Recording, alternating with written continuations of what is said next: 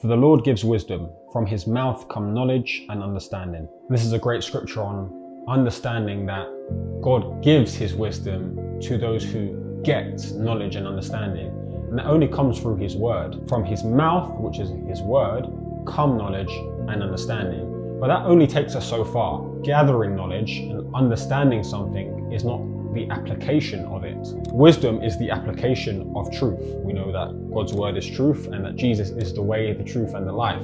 So by applying his word, his knowledge, his understanding to our lives, we're able to get the success. Now, when we buy something and we don't use it, people will say we've wasted our money. It's the same thing with knowledge and understanding. If we gather the knowledge and gather the understanding, but we don't apply it, we've wasted it. Let's not waste what God teaches us through his word.